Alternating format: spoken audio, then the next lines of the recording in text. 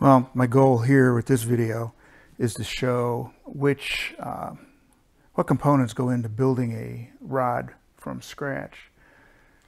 When you order a rod, they usually come in a bag. Might be some stickers or something in there with them or whatever. This particular rod's a rain shadow rod. It's 6.5 foot or 7.5 foot long. What I'm working on is MHX rod, which is from Mudhole, and this is also 7.5 foot.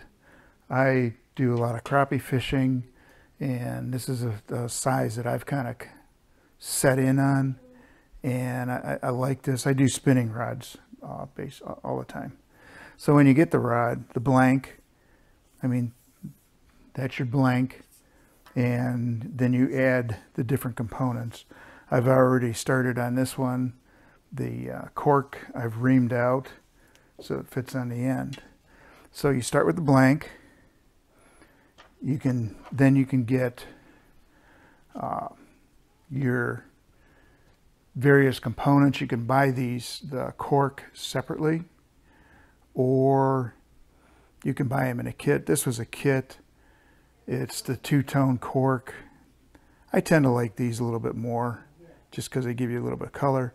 But you can actually buy cork, cut it, glue it, drill the holes out, ream the holes out, make them any combination that you want. It's a custom rod. The reel seats, this is just an inexpensive reel seat. It's for me, for myself.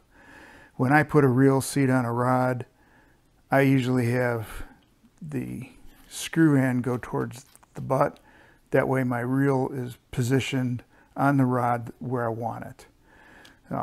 You can change it so that the reel seat is positioned towards the butt end of the rod. It's a custom rod. You can design it any way you want to do. I also add, when you buy a kit that has the cork in it, they give you little rubber trim bands or winding checks, depends on where you use them.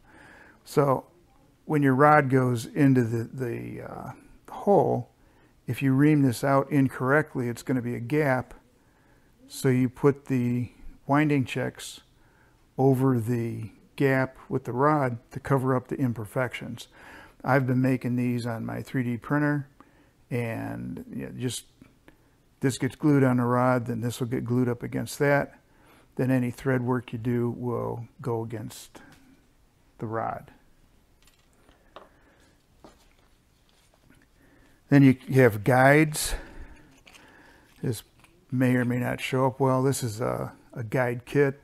There's about 10 guides in here for up to a 7.5 foot. For spinning, you can buy casting sets. I've also bought individual guides. I don't even know what the kit costs because I'm not in front of the computer. I'm going to say $15 to $20 for the kit, but you could spend anything you want on a guide based on what kind of guide you're interested in. And then you buy the number of guides you want for the rods.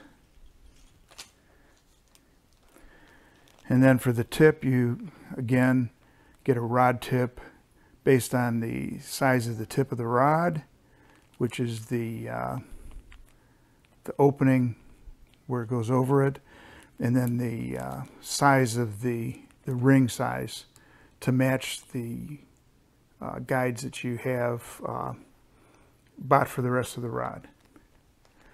So those are the components that go into building, the actual components you need to build a rod. There's other things, all your epoxies, your glues, the thread work, tapes and everything else. I'll get into those in a different video. I just wanted to cover the basics. Here's what you need to start from scratch to build a rod.